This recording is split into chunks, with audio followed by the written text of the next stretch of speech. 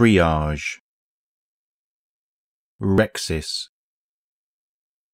Zavala lays Hakim down on his bed, supporting him so that his head comes to rest softly on the pillow. Sophia pulls his blanket up, trembling, stopping short of drawing it over his face. When she reaches for her husband's hand beside her, she realizes she is stained up to her elbows with her son's dark, blackened blood, the blood of a deep interior wound. Zavala reaches for the edge of his son's blanket, adjusting it to cover Hakim's shoulder, carefully, as if he is afraid to wake him. What will you do now? Amani has a way of cutting to the heart of things. Hakim has been buried for a month, flowers on his headstone. The sisters sit, overlooking the graveyard. The night air is thick with summer warmth. All is silvered in the moonlight. The cicadas sing. The world does not stop and witness her grief. Sophia shakes her head, silent. Her sister puts an arm around her shoulders.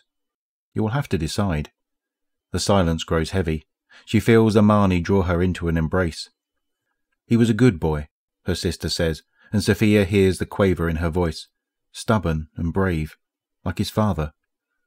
They part, and Amani clasps Sophia's hands in hers. Her sister gives a sad smile. Sophia does not return it. Her grief is solitary, inward. She cries when she is alone. Zavala is at Hakim's grave most nights, Sophia says at last. But not tonight. Sleep, her sister says. Sleep and think about your future, here or elsewhere. You want me to leave? Sophia asks. Amani shakes her head, squeezes her sister's hands. No, never, but I want you to find your joy again. I don't believe you'll find it here. Bring him back. Sophia hears Zavala's voice when she returns home. She follows the sound to their bedroom. Bring him back, he demands again. There is a tremor in Zavala's voice. Sophia peers through the slip of space offered by the unlatched door. Her husband faces away from her, speaking to his ghost. I can't, Taj says. Taj stares up at Zavala. She can see the ghost shivering. Take my light and bring him back. He struggles at every word. You know I can't. Would you? Zavala asks, something clawing into his voice. Would you bring him back, if you could? If Taj speaks, Sophia doesn't hear it, but she hears the scrape of Zavala's gun on the nightstand. Find a way, bring him back, Zavala pleads. Sophia doesn't hesitate when she sees Zavala raise the weapon. She swings open the door. Her husband flinches, turns, sees her standing at the threshold.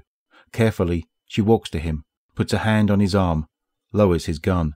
Zavala falls to his knees, the gun clattering to the floor. Sophia reaches for Taj, and he floats to her. She holds him in her hands. There is a thrum, a warmth in her palms. The ghost's singular eye, pale blue, looks up at her.